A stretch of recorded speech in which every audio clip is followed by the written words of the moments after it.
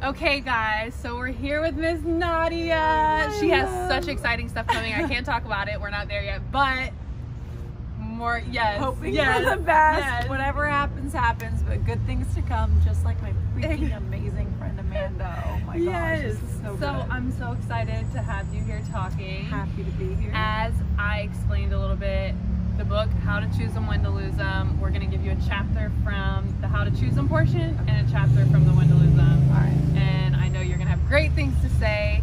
And so we're just going to get your perspective on everything, Okay. kind of what you've learned in your journey. With Dating? your beautiful man. Yeah, just dating, business, relationship, friendships, just Yes, like kind of like who you surround yourself with. Yes, yes, yes. So your How to Choose Them chapter, I have chosen the beginning bliss.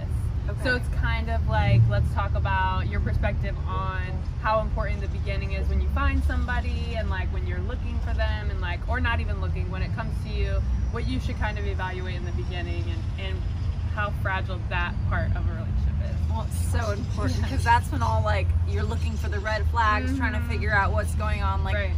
for me personally, I have been single for like 5 years. I finally found my person, thank Yes! goodness. But like, oh my god, I'm like old now. But anyways, going through the dating process, like I think something scary in LA especially Right. is like you're so tainted by everything around you. You're on dating apps for influencers rather than like meeting someone nice on the street. And I did it for so long.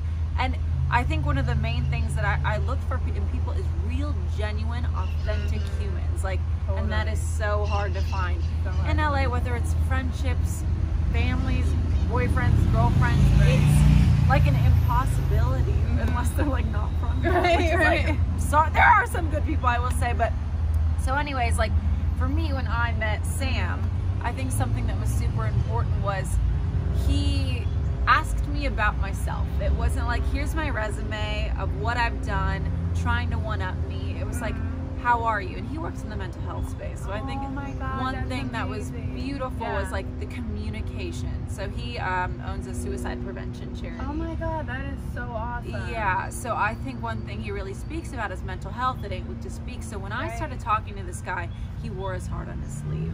And for someone to wear their heart on his sleeve, that is the biggest turn on for me, because so do I. I literally pour my heart out to anyone I meet. I do. Oh my gosh. Nadia is so sweet. Oh my god. But it was just that one thing where I go, wow, I'm not going to be judged. I'm not going to feel not good enough. Like this guy just wanted to get to know me and all of me, the good, the bad, the ugly, whatever. Right. And a lot of times in relationships, we can try to put up a facade in the beginning, in that beginning period, because we're trying to impress someone, or like we don't want to show our true selves. But I mean, my advice in the beginning is be honest. Be honest. It saves you so much trouble in the future, as far as like not having to be like, oh my gosh, I can't tell him the truth, or he's gonna find this out about me. Like, people are gonna like you for you. You're not gonna be everyone's cup of tea, but you will be someone's. Thank God I found my cup of tea. Exactly. There you go. Yeah, and just really listening and getting to know people. Yeah. Like not only seeing what you want to see, and actually seeing the entire spectacle of the situation. For sure. So yeah. So okay, now we'll move on. So your When to Lose Them, which this is like, I was going through the chapters, kind of breaking them up per person. Yeah. And when I saw this, I was like, this is Nadia. Like, I have to let her dive into this one, because you always have such empowering things to say. And yes, I know you've had such a journey, and it's so beautiful. And so, with that being said, self-love and self-respect. Yes. And how important it is just in your life and in everything you do, how it's really the root of everything. Yes. So tell us a little bit about your perspective. Yeah. I mean, that is so important. I can't explain that enough. So I grew up in a faith-built family. My dad's a pastor, and he showed love to me so much at a young age, and to love on people. And I think that a lot of times there's a lot of hate these days. I mean, it is so awful. And my bio on Instagram and like my life motto is give love, breathe love, be love. That is so important. Love is the root of all. It'll end all nasty things in this world that we're going through if we just loved up on people. And I think there comes a point in relationships and friendships to where you have to put yourself first a lot. And self-love is so important. For me personally, I struggled with anorexia, and it took over my life, and I didn't know how to love myself. And I tried to find love in the wrong places. I would seek boys' attention rather than building up Nadia. Right. I would fill voids of emptiness with people who treated me badly, whether it was toxic friendships, relationships. I just like let all this bad into my life, trying to not be alone, not trying to be alone with what's going on with me, what I had to deal with. And the minute I took time to just go, okay, self-love, it's so cliche, right? Love yourself. No, it's not freaking Justin Bieber's song. Exactly. It is, yes, it is a real thing. It's a real thing because it's like you're in a relationship with you. Like how you'd want to be with your loved one and something you want to pursue. You need to be that way with yourself and asking yourself, what can I do better in this relationship with me? How can I grow? What's going to be good for me? What are the best surroundings? What do I need to cut out of my life?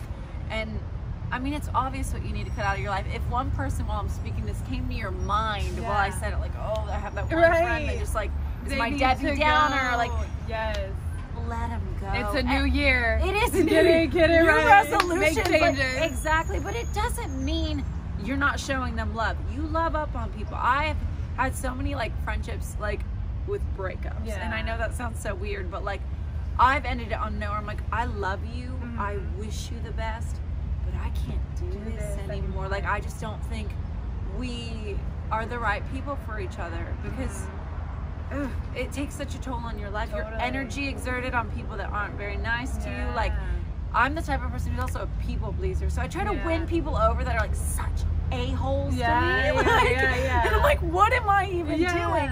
But the minute you put self-love and respect for yourself first, your friend circle's probably gonna have 3 people. You got your boyfriend that better be treating you right, whatever.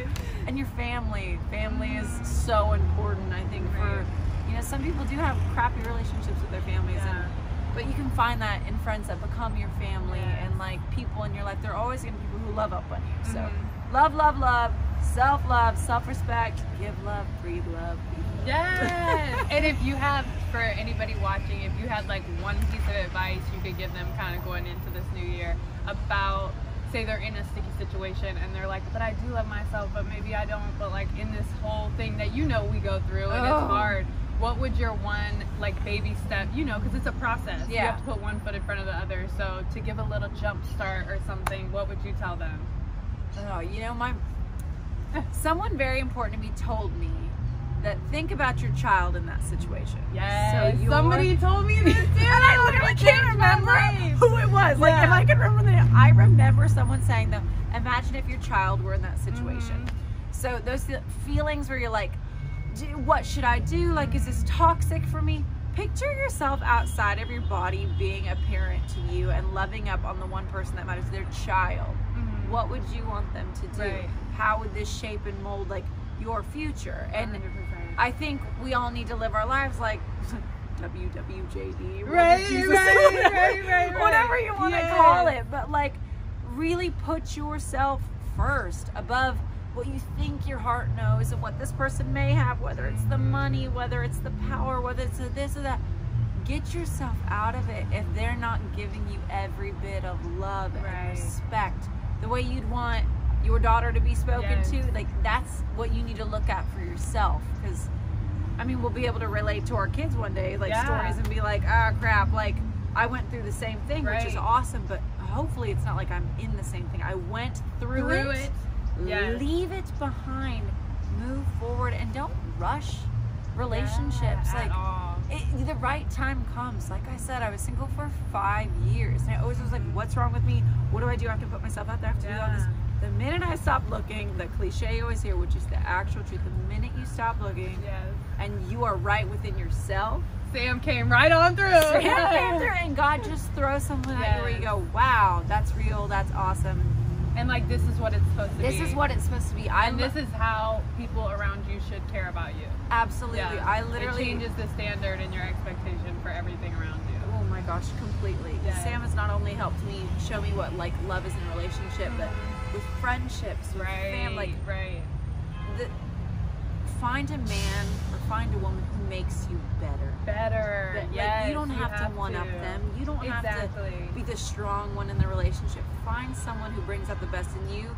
You bring out the best in them. Exactly. And it's just supposed to be a breeze. It's not going to always be perfect, but it's going to be a lot easier. Yeah, it's not supposed to be hard. Yeah. Yes.